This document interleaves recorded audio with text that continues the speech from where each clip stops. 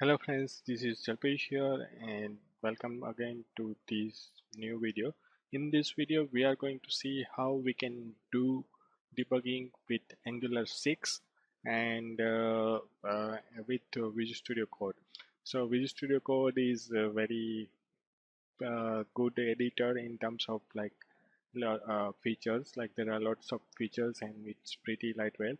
It's don't need any introduction, because like most of the people who are using Angular is having idea what is Visual Studio Code is. So in this video what we are going to see how we can debug our Angular 6 app. So first thing what I have done is, if you see this command prompt, so what I have created is like I have created my uh, app called my super cool app with the command like ng-new dash my super cool app. So that is what I already done to save the time. Now what I can do is I can do cd to my super cool app and let me run ng serve.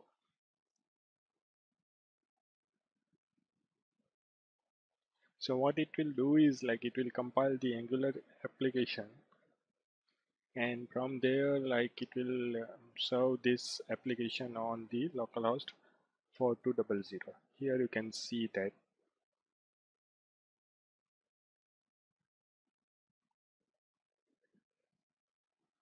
So we are done with the compiling and let's run that app. I already started running, but like let me refresh it so to make sure that it has been working. So this is a great simple Angular app, and here is the code structure for that. So here you can see like this is not a nothing fancy. I have created a simple app with Angular 6, and what I did is I have created this constructor and put it a console.log steps to just make sure that like this constructor works. So basically to debug Angular 6 you need two things. One is Visual Studio Code, then you already have your Angular 6 CLI installed. If you don't have, then also no need to worry. You can install it via running the command called npm install Angular CLI.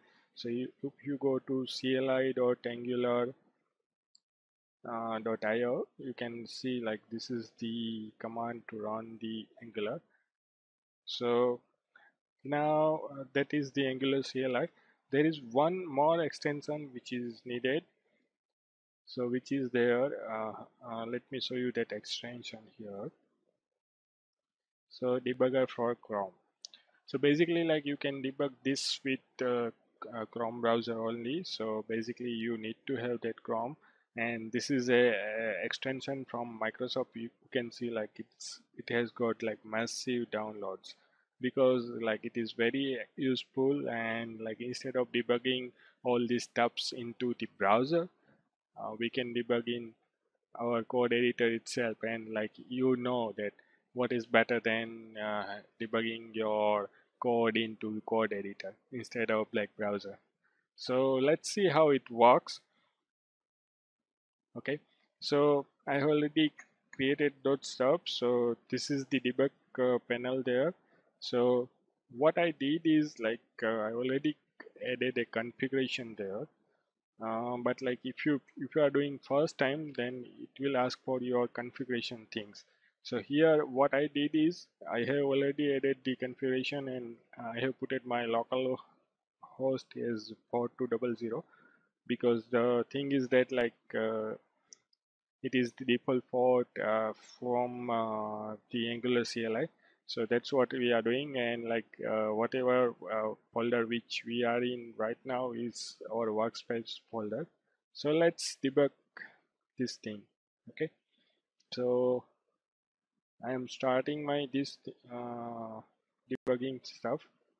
and here you can see like it's opening up new debugger, and here you can see like it is having this app component uh, debug point, and from here like you can go to the next step, or you can step into or step in out. So this is a proper debugger itself, and it will also have like this watch and variable. So here you can see my title variable, this is the variable which is there, and there are some like globals and closures are also there. Right now we don't have anything, because like this is a pretty standard basic app there.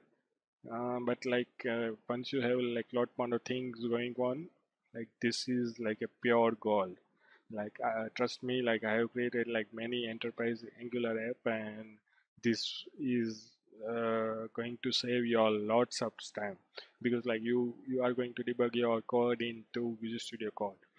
So that is what I wanted to show you. Don't worry about this extension.